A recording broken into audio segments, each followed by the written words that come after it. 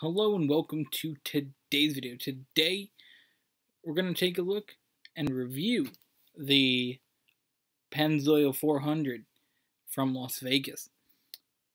And it was actually fantastic.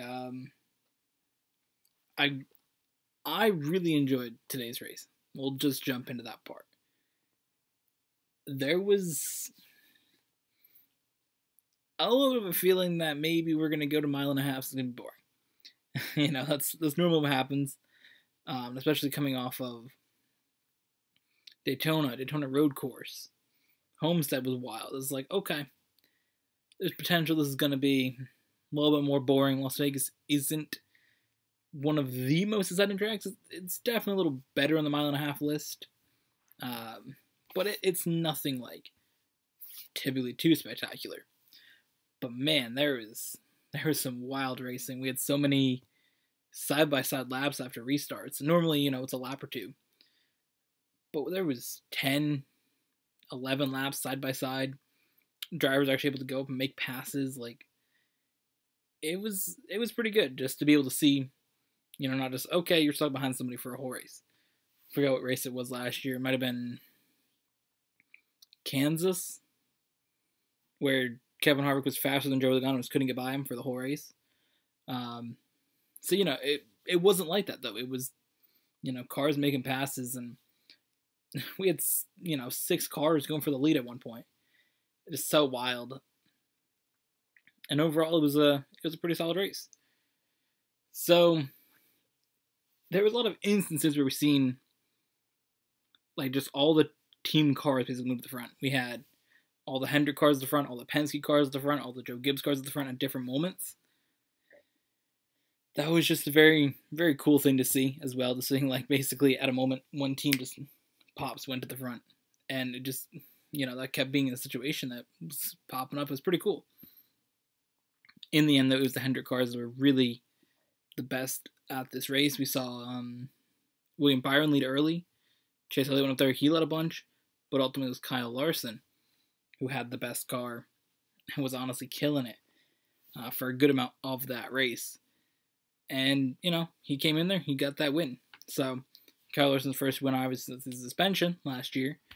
So, he did not get a win in 2020. He did win back in 2019 at Dover. So, that was cool to see him back. It's good to see him sort of winning, doing well. I mean, I think a lot of people thought, okay, he's going to do good in a Hendrick car. And I think a lot of people thought, there's going to be a time when Kyle Larson needs to not be a Ganassi and he's going to do good. And I think we're seeing that. He's did well the week before as well at Homestead. So overall, brilliant race for Kyle Larson. So let's take a look here at the standings. So a little update to it. Denny Hamlin's now first. Of course, we're not looking at playoffs, we're just looking at regular standings. Denny Hamlin, Brad Keselowski, and Kyle Larson are the top 3 at the moment.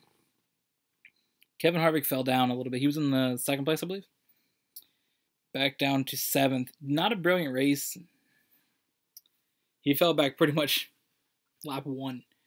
Got a little contact with Eric Jones, and that's pretty much it. He was back there. I think he finished a lap down. Not his best race. My prediction to win didn't go brilliant, but, it's whatever. Not worried about it. So far, this year predictions have been 0 for 4. Playoff-wise, Kyle Larson, Christopher Bell, Michael McDowell, and William Byron are the 4 locked-in drivers. That's kind of wild to see. Again, a lot of these drivers, 3 of the 4, were not playoff drivers last year. Christopher Bell did not make it. Michael McDowell did not make it. Kyle Larson obviously was suspended. He would have probably made it had he not been suspended. William Byron did make it, though, but definitely wild. That means that we're going to see, drivers that were in the playoffs last year will not be in it. Again, I said in my preview video of the NASCAR season, The only one of these so far that hasn't been in that prediction was Mike Mandel, because I said all 400 cars would be in. And I think I said all 4 Joe Gibbs cars will be in as well. So, no real surprise there. The wild thing is that Kyle Larson and Christopher Bell each got a win before the track that most people thought they were going to get wins. I think people thought Kyle Larson and Christopher Bell would be going at it when it comes to Bristol Dirt. But they've both already got wins. So, who knows? We still got Phoenix and Atlanta before Bristol Dirt. But one of those two have a good shot to be the first repeat winner if we get 2 new winners in the next 2 races. It's still wild, though, to look at this list and not see Denny Hamlin, Joe Logano, Brad Keselowski, Martin Truex, Kevin Harvick. Those drivers, like any of those ones, without wins, 4 races in the season is very, very interesting. Considering at this point last year, Denny Hamlin had 1, Joe Logano had 2. I forgot who else had a win, but it was pretty much those drivers at the beginning.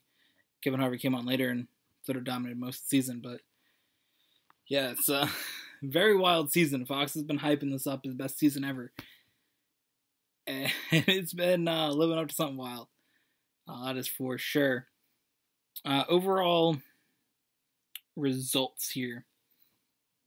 So, Brad Keselowski was second. He had a solid run there, a few seconds behind. Kyle Busch, Denny Hamlin, next 2. And Ryan Blaney got a top 5. He's not had a great start of the season, so to see him up there in 5th is pretty good as well. Martin Truex, Christopher Bell, William Byron, Joe Logano, and then Eric Jones in 10th.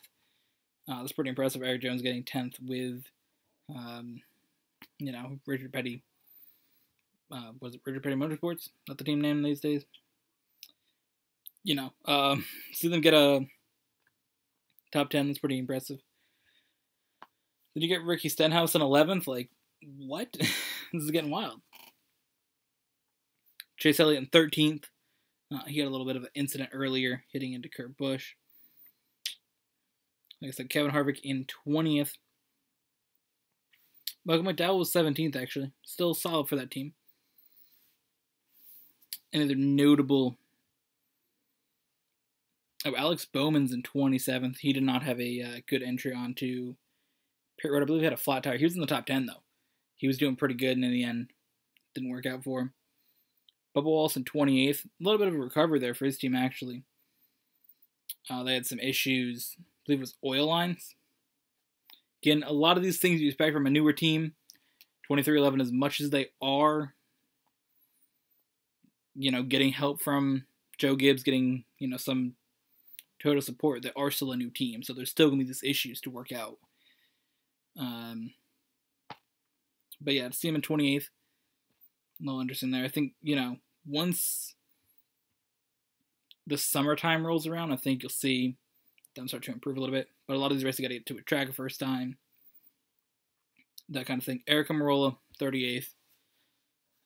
Last place on the field. He, I don't really know. I don't think I was in the room when it happened. But I saw that he had hit the wall. He might have had a flat tire. So, not a good run for him. He started in 28th. Wow. Surprising. Eric Almirola not killing it this year, I guess, either. So, interesting overall. Next race is on next Sunday. Same time? Yes. Next Sunday, 3:30 on Fox, Phoenix Raceway, Instacart 500. We will be watching that. Of course, we will do a preview of that. So make sure you check that out. And I hope you guys enjoyed. See you guys in the next one.